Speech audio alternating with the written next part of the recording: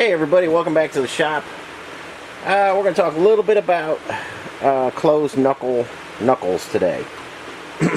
Now this knuckle is off Chuck's 63 CJ5. This is the later edition knuckle. It's got the gusseted arm here. Early ones didn't have that. And there's your knuckle. You got your kingpins top and bottom. You got your spindle. And then your backing plate goes on there. Now I'm just showing you the knuckle now. Everything's easier to see. This joint right here, the spindle has a shoulder on it, and that supports it. The bolts don't support it. The shoulder does. The bolts that go in here are just a clamp type bolt. It just to squeeze it together. The locating and the weight is taken on the shoulder. This area can be quite troublesome for some people. It is very easy to rip everything from this point out and it'll come right off the hub. This is a 3/8 24 fine thread bolt from the factory. It was a grade 5. When I do these, I upgrade to a grade 8. If you want to go from an engineering standpoint, thread engagement for a 3/8 bolt, or basically you could use this as a rule for any bolt. 1.5 times the diameter should be your thread engagement. Anything after that, you're kind of wasting threads. Anything less than that is not good. Now this area right here, the thickness of this area, depending where you measure it, is anywhere from 280 to 319. Well below the 9/16 of an inch that we would need for proper thread engagement there. That is just a rough casting inside. They didn't do any finish work in there after they cast it. They finished this surface, gave a diameter there, finished your bearing surfaces, finished your spindle surfaces, and they used, like I say, 3/8 24 fine thread grade 5 bolts in there. Now if you take all the Jeep vehicles and all the miles they've driven, there's probably billions of miles on this type of setup without any trouble. Chuck indicated to me in an email at one point that he was going to take his Jeep on through some trails and stuff, and not hardcore four-wheeling, but just a little bit of trail riding. If it's ever happened to you, and I've seen it happen to a lot of guys, it could take a bump on a rock, a hit on a log, something like that. And when this finally decides to separate from this, you've got real problems on the trail. Now it's not critical. You don't need to do this on every one. I've got a lot of vehicles with just that spindle bolted right on there, and I don't have any trouble with it. I use good bolts. I use a sealer. I don't worry about the bolts loosening up. When I know a vehicle is going to do a little bit of off-roading, I do an upgrade to this knuckle, which I'm going to do on Chuck's knuckle, and I'm going to show you 3 different ways to do it. It doesn't have to be hard, but I'll show you a few different ways that I've tried in the past. And it's a good upgrade. If you could do any like harder four-wheeling, most guys are going to switch over to a 30 or a 44 open knuckle design. You don't have to worry about this. It's a complete different setup on that. But for right now, I'm going to show you guys how to upgrade your knuckle, and it won't be too much trouble, and there'll be no chance of this ever separating again on a trail. So hang in there with me. We'll go over to the first setup. Okay, here's the inside of the knuckle, and you can see the threaded area. Again, it's just raw casting. It's not flat. There's no sense in putting a stud in here because you still only have about 300 thousandths of thread engagement. So we need to make room in here for the bolt that I'm going to use. So that needs to be machined. These need to be flat, and a couple different ways to do that. So let's check out number 1 way of doing that. Okay, here's the first way. You take your spindle surface tight up against your jaws, and you'll need a special set of jaws here just to bite that. And you're going to take your boring bar and send that guy in there, and you are going to make a cut and flatten everything out and give plenty of room. And if you do it this way, there's a whole entire groove cut. You have to be careful right here you don't cut through. I've seen a lot of guys go through that to get, you know, really cutting, and next thing you know they ruin their whole knuckle. I've done it in the past like this. Knuckles have gone through a couple different changes. Some are thicker than others, some are thinner than others. You got to look at it, and you've probably had to see a whole bunch of knuckles to know which ones you can machine like this and you can't. This takes a little bit of a setup, but it does work, and it's one way to do it. Okay, here's setup number 2. That's my rotary table. I have a pilot there. It just fits in there perfectly, and I can always center the rotary table easily. And then that locates our knuckle, and then I clamp it down and then remove this guy. I don't have this on the mill right now, so just kind of got to realize what I'm doing here. And then I take it over to the mill, and I offset it properly, and then I just go down with a long end mill and make my flat surface and room for the head of the bolt. And if I have a bunch to do, that's a pretty quick way to do it on the mill. So the end mill will just go down and cut little guys in there. I think I have a knuckle like that. Let me grab that and I'll show you what I mean. Okay guys, here's a knuckle that you could see.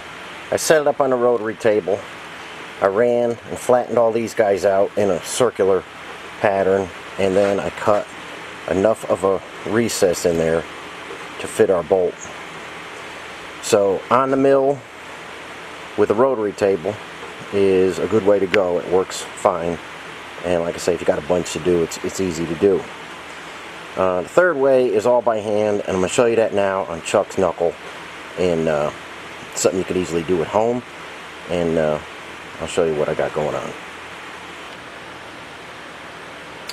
Okay guys, here's my cutter. Standard counter bore cutter, and it has a removable pilot, and so you can get different size pilots based on the thread that you want to get that through. Now this is perfectly sized for that hole right there. You can get these at any machine shop, supply house, any industrial house, anything like that.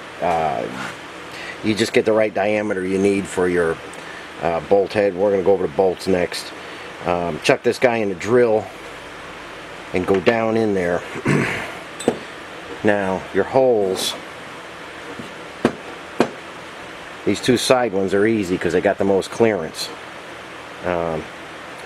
Your ones that are near the kingpins, you got to go nice and easy because you got to take a big chunk of material out of there.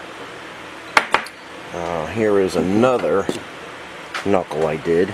This one's still dirty, but you can see the flat area, and I don't know if you can see it, but where the kingpin is, you got to take some of this area out in here. So you got to go nice and slow with the drill, but it is a hand operation. You could do it in your garage. It's not a big deal.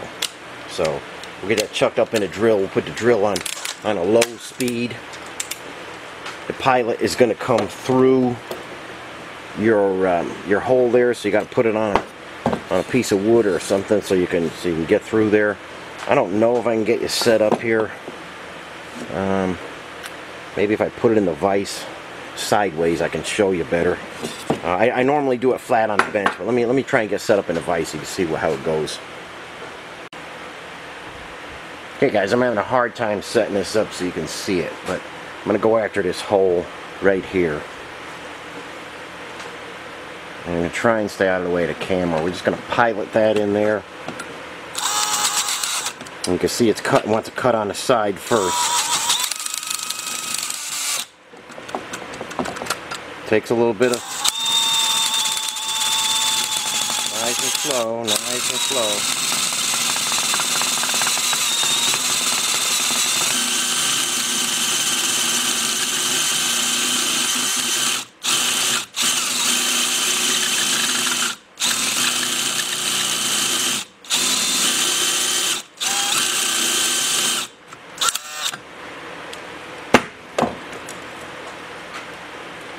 I hope you can see that alright. Camera's a little messed up. We're starting to get a flat on that. We got to go a little more until we get good bearing surface for our bolt head. So I got to go just a hair more down in there. And then we'll just kind of do the rest of them. And it's just a process. It's you know, it's kind of a pain. If you have a mill, you could do this on the mill. And it works real good on the mill. But I'm just trying to show you guys so you can do it, you know, at your house or wherever, you know, in your garage. If you have a mill, put this in your mill and do it. It's much easier.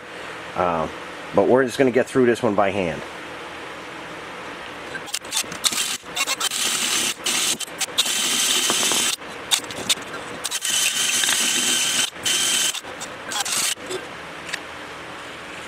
Okay guys, after a little bit of horsing that tool around, you could see the nice cuts we got. And next thing we're going to do is run a tap, 3/8 24 tap through all those guys, clean them down with acetone, get them squeaky clean, because we are going to Loctite our bolts in there.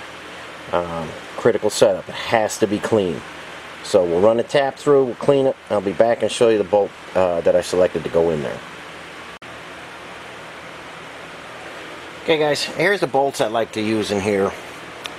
It's a button socket cap screw, and they're going to go in there and act as studs, and I put them in there with the red Loctite 271. He's taking a little bit of Loctite down where it's going to seal.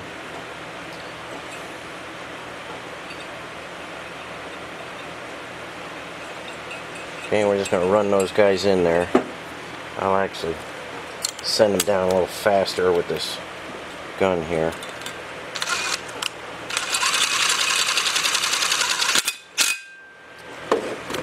Okay, now that's going to be our stud. Oh, I think you can see that. And then you got that low profile head in there. Okay, so we're just going to get all those in there. Again, Loctite them so that when you're putting your spindle on there, they don't start backing in there. You need them Loctited in there. There we go. And their bit came out. We're just going to send those guys in.